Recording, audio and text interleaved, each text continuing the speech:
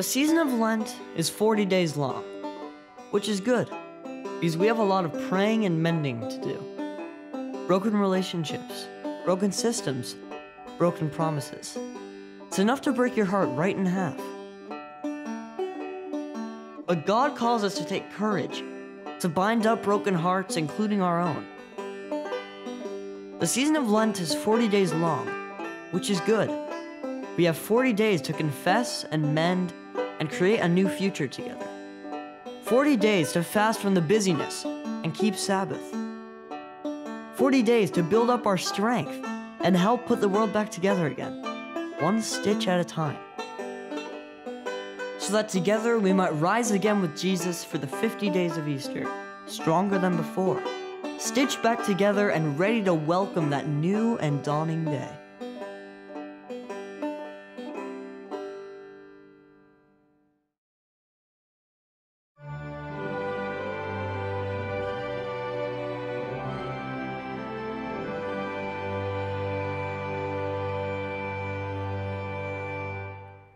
This is the day that God has made. Let us rejoice and be glad in it. As we center ourselves for worship, we light a candle.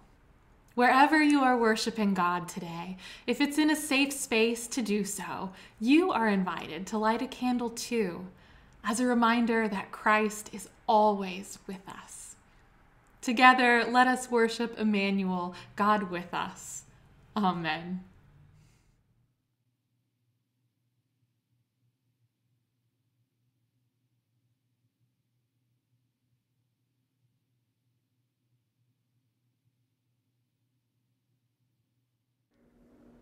Hi everyone, welcome to worship and welcome to the Message for Young Disciples.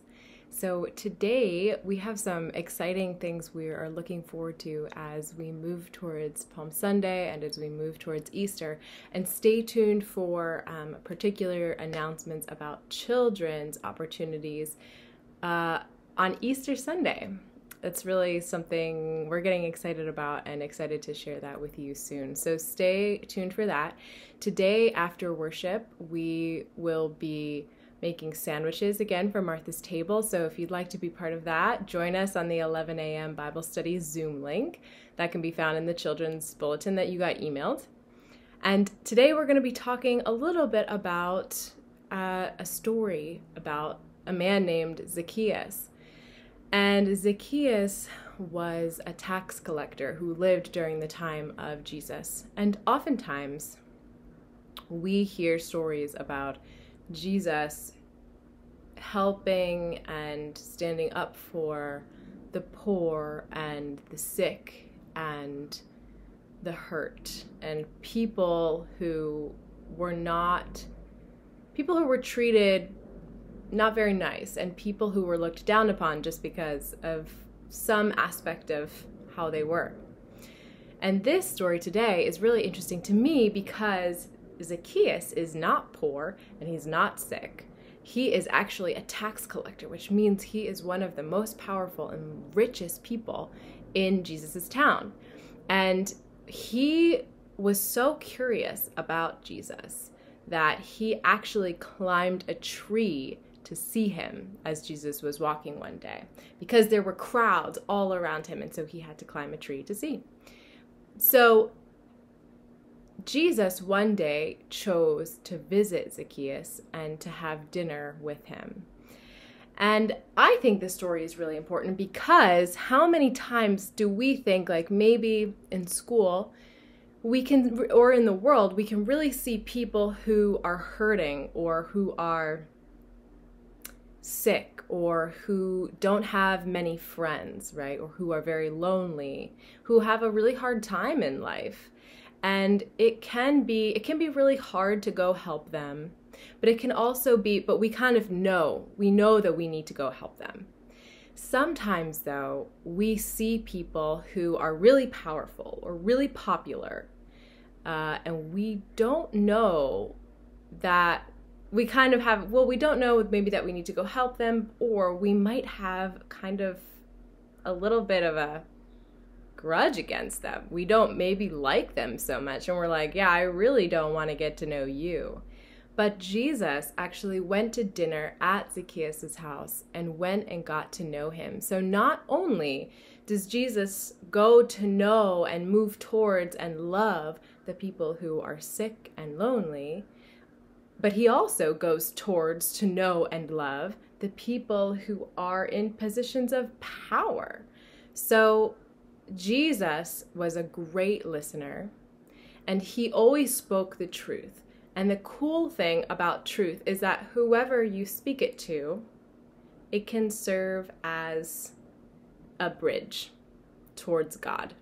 So it can be spoken to people who are on the margins and who are sick and who are hurt or are lonely. And it can also be spoken to people in popular positions or in powerful positions. And it brings us all together and closer to God.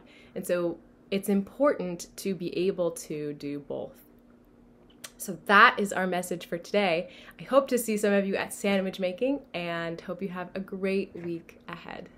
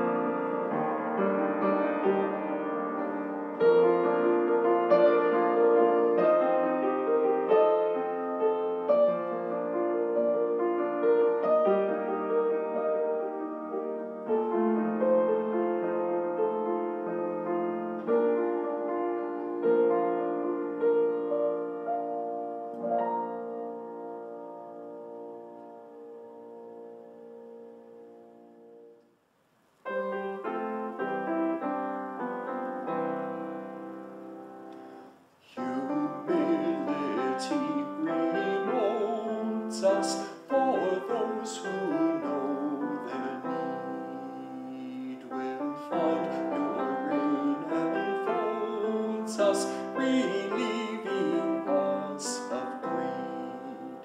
The blind man by the roadside, Zacchaeus in his tree, both found in you are welcome. Oh, grant us hearts that see.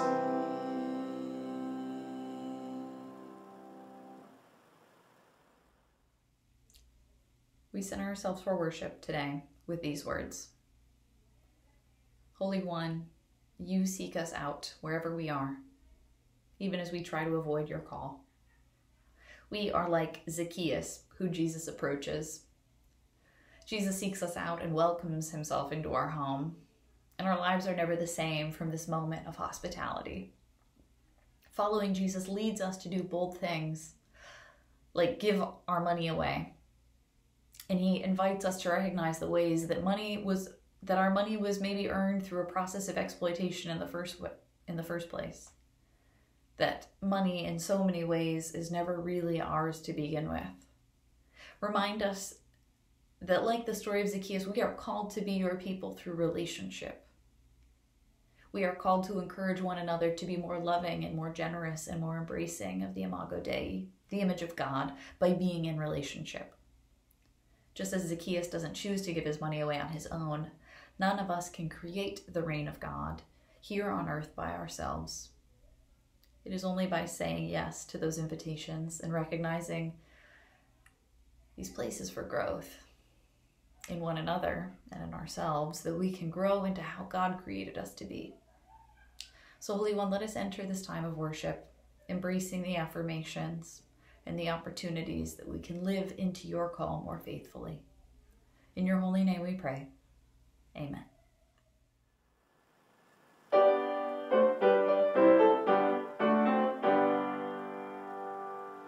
Guide me, O thou great Jehovah, pilgrim through this barren land. I am weak, but thou art mighty. Hold me with thy powerful hand. Bread of heaven, feed me till I want no more. Feed me till I want no more. Open now the crystal fountain, whence the healing stream doth flow. Let the fire and cloudy pillar lead me all my journey through. Strong deliverer, be thou still my strength and shield. Be thou still my strength and shield. When I tread the verge of Jordan, bid my anxious fears subside. Death of death and hell's destruction, land me safe on Canaan's side. Songs of praises, I will ever give to thee.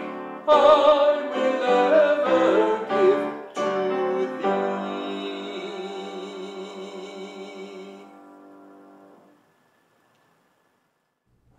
Let us join together in our prayer of approach and confession, praying, O guiding God, the mighty power of your love leads us into the vulnerability of compassion, justice, and mercy. You are as close to us as our next breath and nearer than the need of a neighbor. You abide with us through the barren places and the death-shadowed valleys of life. You make room for us in our humanness and call us to be about the work of making room for others. So we give you praise. Even as we do so, we acknowledge that we fall short of living fully into your best intentions for us. Our actions do not always match what we say we believe. Where these do not align, forgive us and give us the wisdom, the courage, the humility, and the peace to find our strength in you. Let us lift our prayers to God together now in silence.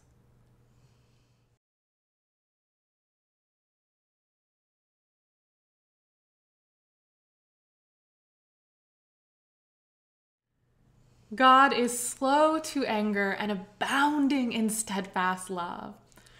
So let us receive the gift of grace with open hands and open hearts, open minds, that our spirits might be renewed and refreshed for the work ahead. Believe the good news. In Jesus Christ, we are forgiven and freed to try again. So hear the sound of love poured out.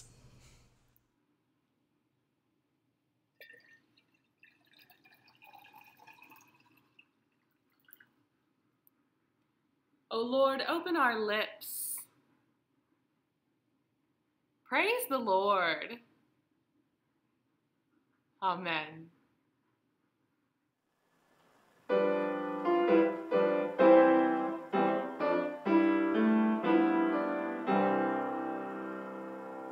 Glory be to the Father, and to the Son, and to the Holy Ghost, as it was in the beginning, is now, and ever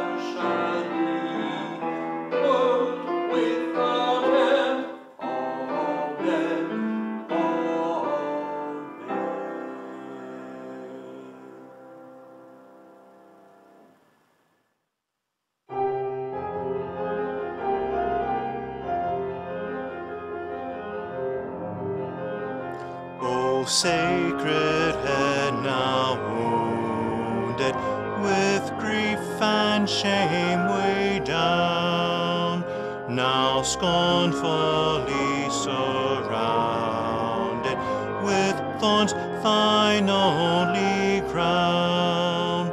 O sacred head, what glory, what bliss till now was thine, yet though despised and gory, I joy to call thee mine.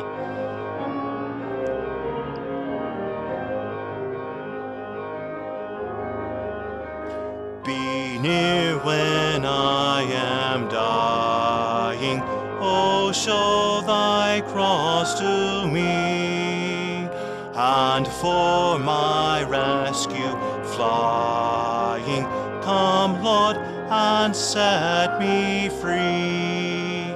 These eyes new faith receiving from Jesus shall not move, for one who dies believing die safely through thy love, die safely through thy love.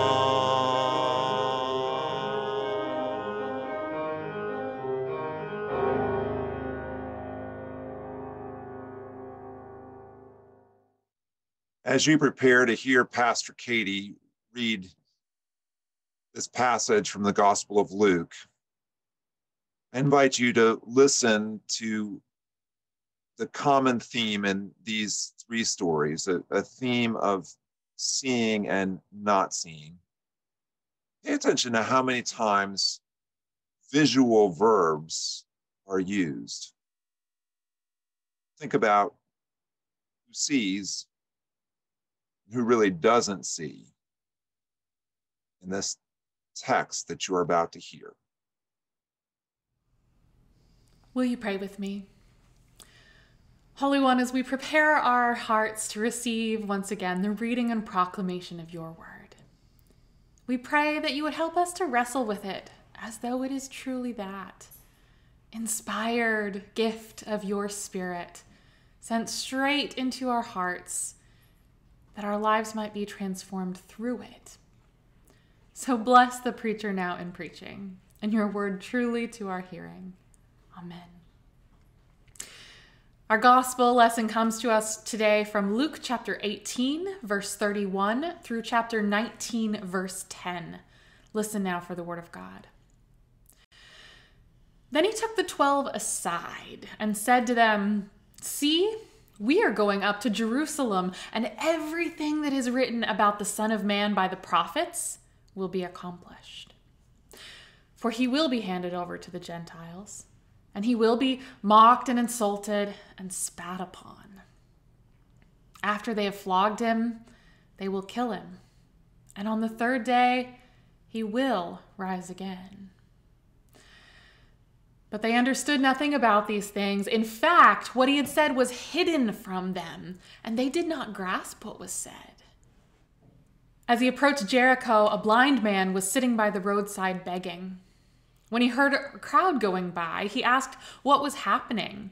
They told him, "Jesus of Nazareth is passing by." Then he shouted, "Jesus, Son of David, have mercy on me." Those who were in front sternly ordered him to be quiet.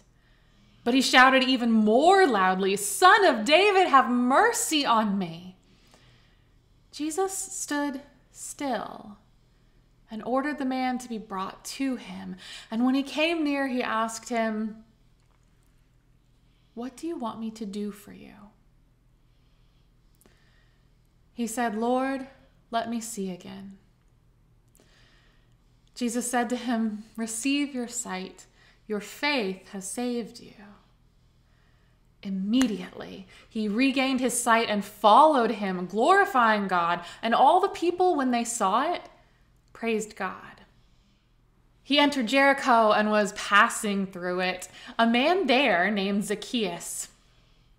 He was a chief tax collector, and was rich. He was trying to see who Jesus was, but on account of the crowd, he could not, because he was short in stature. So he ran ahead and climbed a sycamore tree to see him, because he was going to pass that way. When Jesus came to that place, he looked up and said to him, "Zacchaeus, hurry down, for I must stay at your house today." So he hurried down and was happy to welcome him. All who saw it began to grumble and said, "He is gone to be a guest of the one who is a sinner." Zacchaeus stood there and said to the Lord, "Look, half of my possessions, Lord, I will give to the poor. And if I have defrauded anyone of anything, I will pay back 4 times as much." Then Jesus said to him, "Today salvation has come to this house, because he too is a son of Abraham. For the Son of Man came to seek out and to save the lost." The word of God for the people of God. Thanks be to God. Amen. Let us pray. Lord, may the words of my mouth and the meditations of all of our hearts be acceptable in your sight, our rock and our redeemer. And may the gospel be more to us than mere words. May your Holy Spirit produce in us strong conviction. Amen. The first blind person I ever really came to know was a member of the church that Judith and I served in North Carolina. Her name was Jeannie Setzer. Jeannie was born in 1926 in what was then known as the Congo to missionary parents. By the time she reached young adulthood, she had totally lost her physical sight due to retinitis pigmentosa, and it never returned. But Jeannie had an ability to see what really mattered that transcended the physical. Jeannie was wise and warm and incredibly accepting and progressive in her thinking. She and her husband, Tom, who was co-chair of the nominating committee that called me and Judith to that congregation, had a heart for justice and mercy, and she taught her children and grandchildren to be that way too. As one of her sons put it in a conversation we had the other night, his mom loved unconditionally, and she would never, by the way, want to be put on a pedestal. The epitaph on Jeannie's tombstone reads, "She saw more than most." I believe that's true. And I'm grateful that her spirit or her memory nudged me a few nights ago as I was pondering what the 3 stories Pastor Katie just read have to say to you and me in this particular moment in time. Because they are stories about what it means to see and not see as God sees. Even though one of them features a blind man literally receiving his sight again, I am convinced that the Gospel of Luke means for us to grasp that as a metaphor and not just as a miracle. There is a reason Luke relates these episodes in order. The question of who can really see and who can't, and how and why, runs through them all. Let's start with Jesus talking to his 12 disciples. Did you notice that the first word out of his mouth is see? Then when Jesus goes on to tell them for the 3rd time, by the way, that when they get to Jerusalem, he is going to be handed over and suffer and die and rise again, Luke says, they understood nothing about all these things. In fact, what he said was hidden from them. They just couldn't see it. Well, of course they couldn't.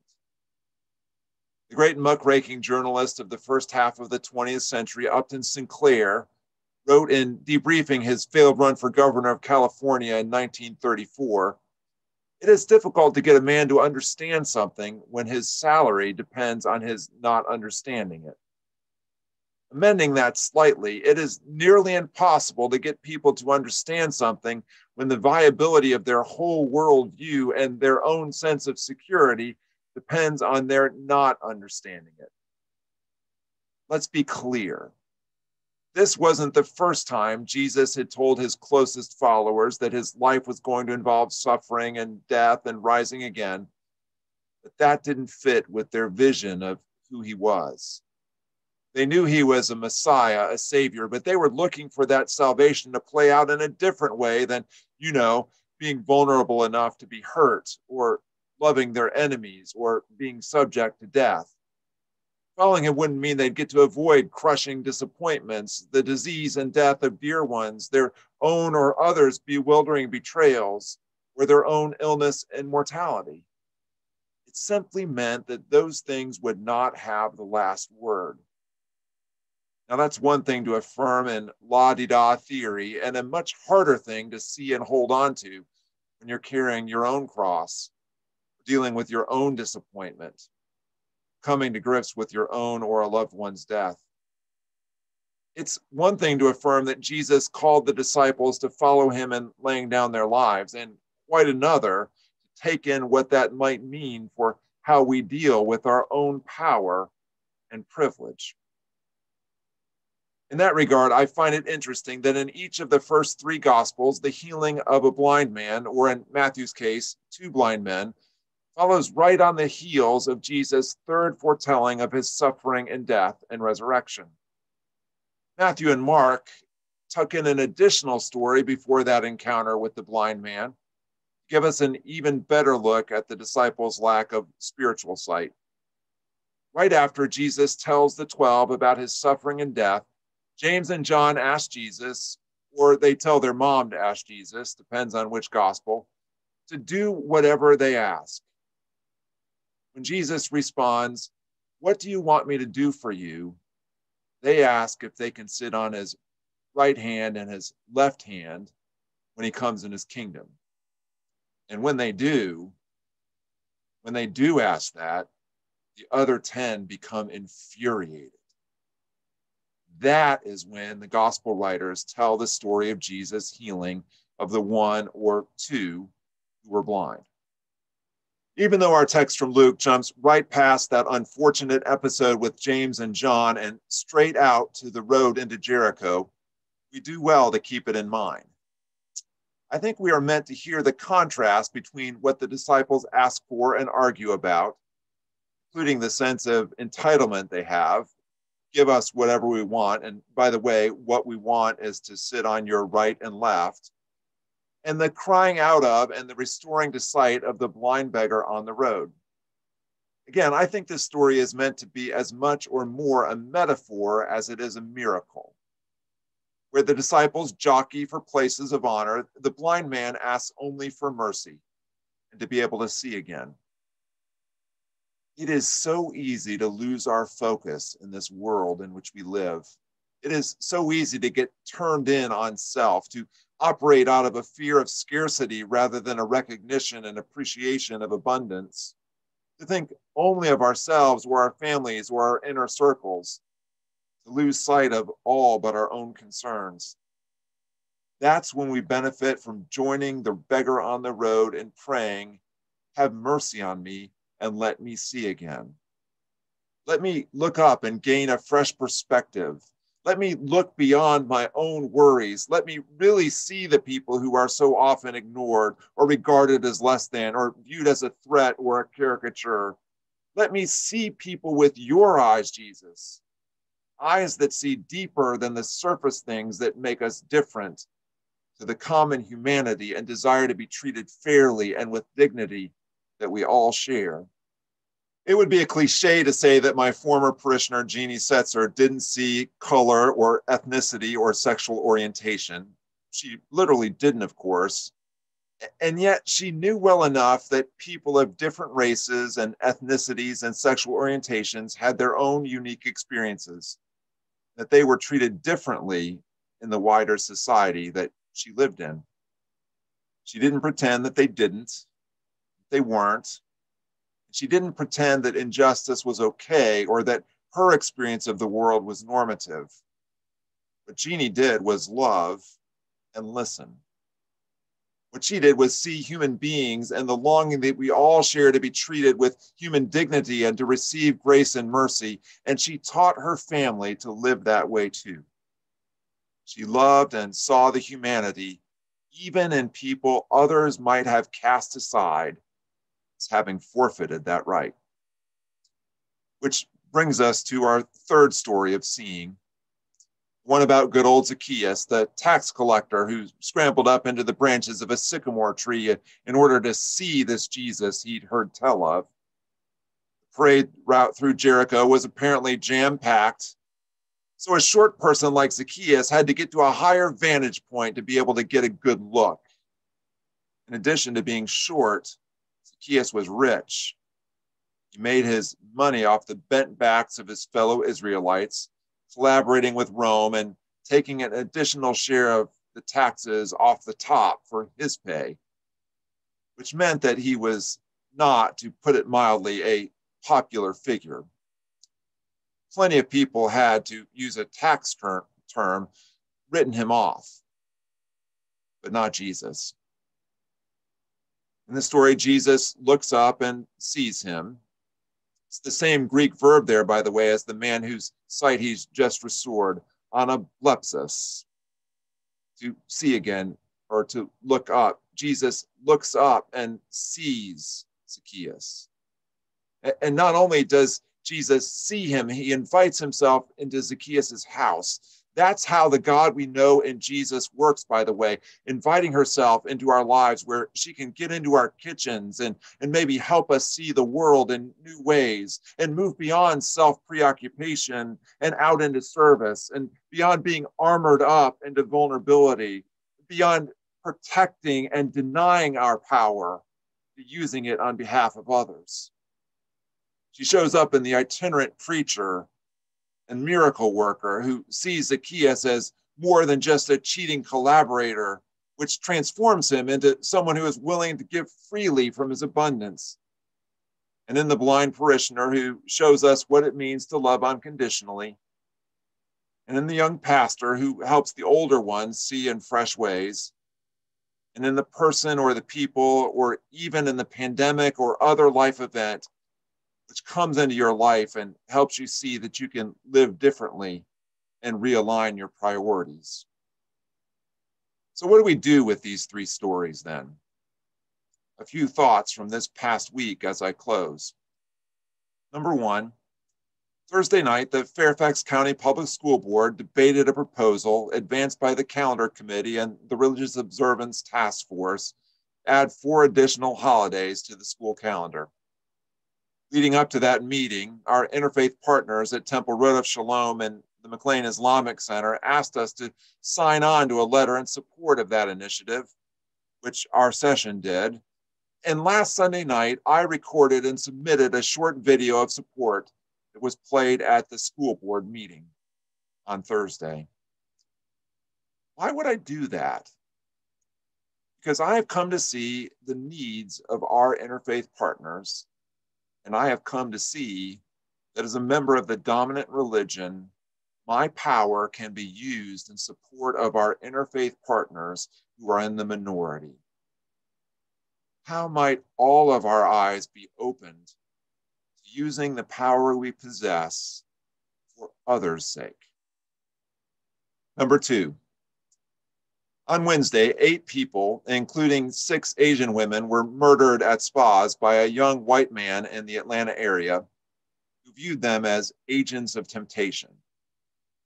The white sheriff, who had been distributing anti-Asian t-shirts, was quoted as saying the young man had just had a really bad day. We cannot turn a blind eye to the culture of white supremacy that allows for this sort of racism. Charlene Hahn Powell, the Asian American senior pastor of First Presbyterian Church in Berkeley, in a powerful videotaped message to her congregation, decried the violence carried out in Atlanta, talked about what kind of people worship at her church. She said, "We are those who stand with and stand for and stand beside anyone who is judged, hated, even killed because of the color of their skin, their sexuality and gender identity, their beliefs, or their background. At the very least," she said, "that is the kind of people we hope to be."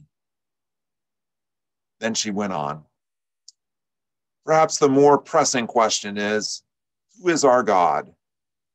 Ours is a God who loves each and every one of us just as we are, full stop.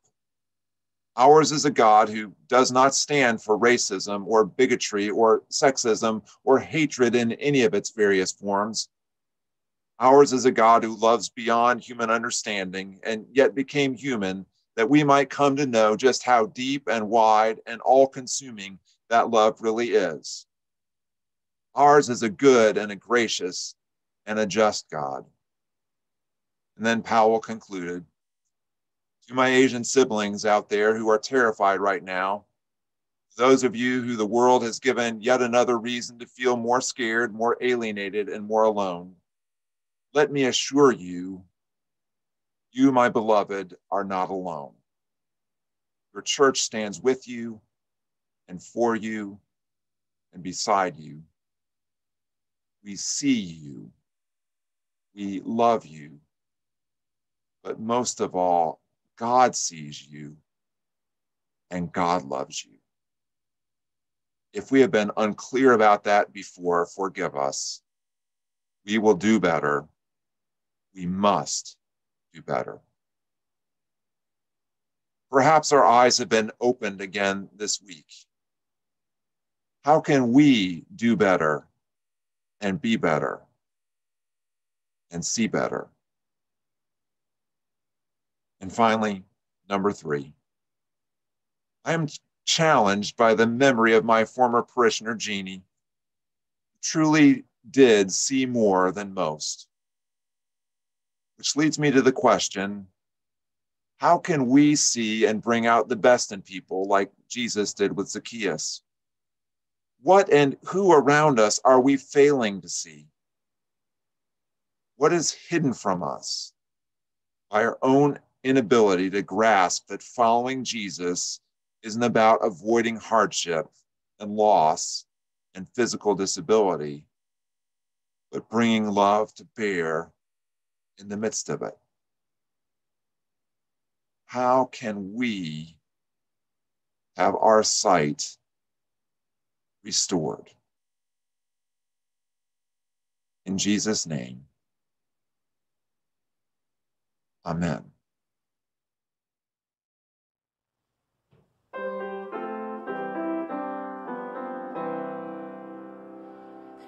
Humility removes us for those who know their need. We'll find your rain enfolds us, relieving us from greed. The blind man by the roadside, Zacchaeus in his tree, both found you in a welcome. Oh, grant us hearts that see.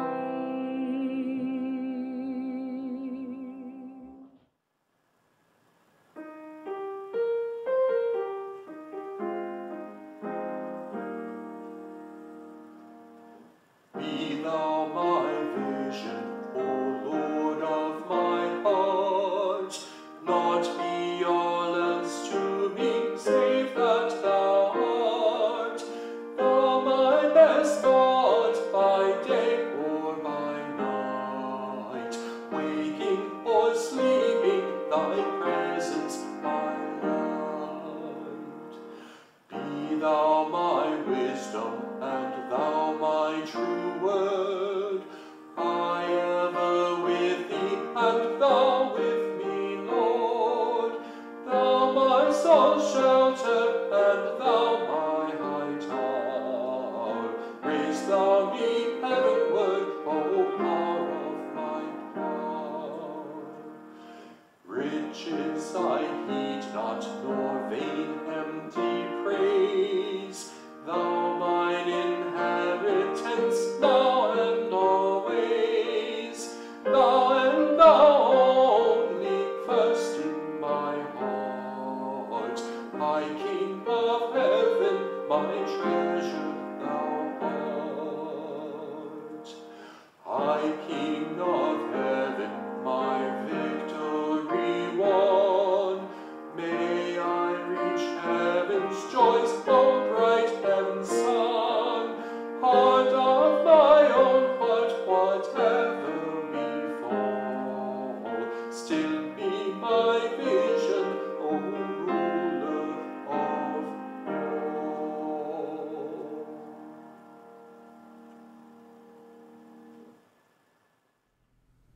you pray with me? Holy One, we come before you today as those seeking to see you and know you.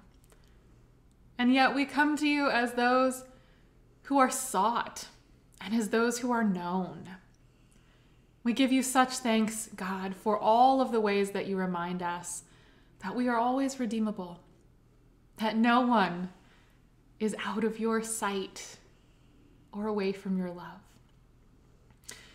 We thank you, God, for this opportunity today to reflect upon the ways that you invite us into hospitality, the ways that you show up in our lives, insisting that we welcome you into our homes and into our hearts, into our lives. We pray today, God, for all who feel like they need to climb a tree to see you, just to catch a glimpse.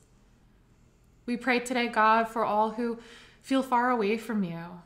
And we lift up to you all those in our own lives that we know are hurting, those who are ill, those who are lonely, those who are suffering through addiction, domestic violence, those who are longing to touch your cloak to find the healing that they so desire. Holy One, we lift all of your beloved children to you, those we know and those whose names we will never know. But we trust that you know them, that you care for them. We lift to you our prayers in one voice, to you who are our seeker, you who we are seeking. We lift our prayers to you, our Father, who art in heaven. Hallowed be thy name. Thy kingdom come, thy will be done on earth as it is in heaven. Give us this day our daily bread, and forgive us our debts as we forgive our debtors. And lead us not into temptation, but deliver us from evil. For thine is the kingdom and the power and the glory forever. Amen.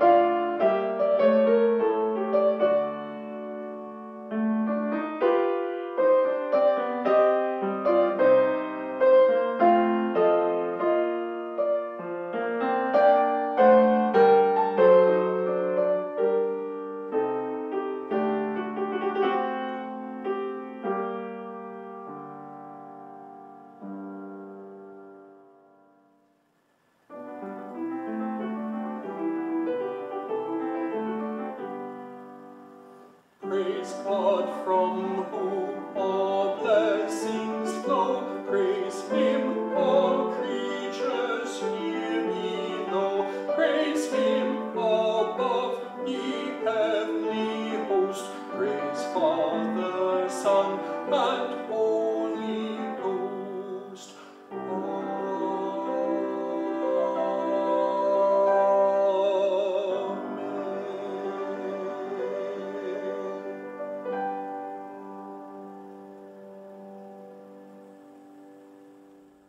Will you pray with me?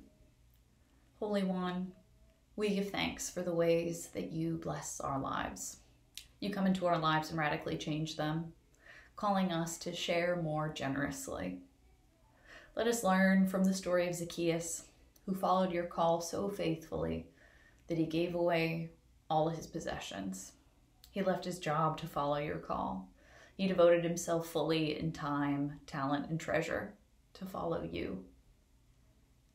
Let us live in the spirit of Zacchaeus today, whose story of radical generosity started with a simple invitation to hospitality. In your holy name we pray. Amen.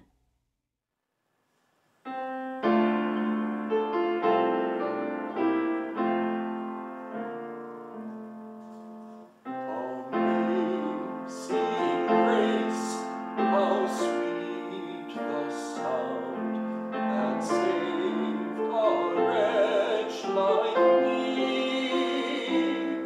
I once was lost, but now am found, was blind, but now I see. 'Twas grace that taught my heart to fear, and grace my fears relieved. How precious did that grace appear the hour I first believed. Through many dangers, toils, and storms, I have already come. 'Tis grace has brought me safe thus far, and grace will lead me home. The Lord has promised good to me. His word my hope secures. He will my shield and portion be, as long as life endures.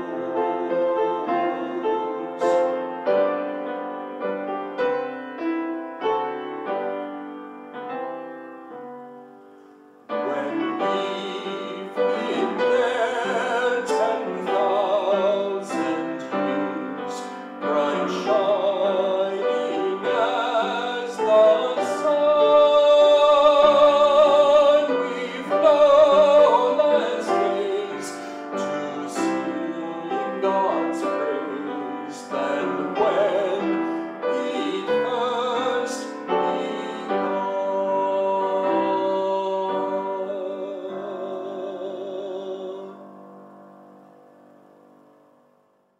Friends, as we leave this time of worship and head out into the rest of our day and the rest of our week, I invite us into the challenge of being people who see more than most.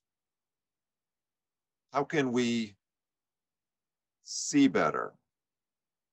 How can we be better? And now may the grace, mercy, and peace of God, our Creator, our Redeemer, and our Sustainer, be and abide with each and every one of us today and every day, evermore. Amen.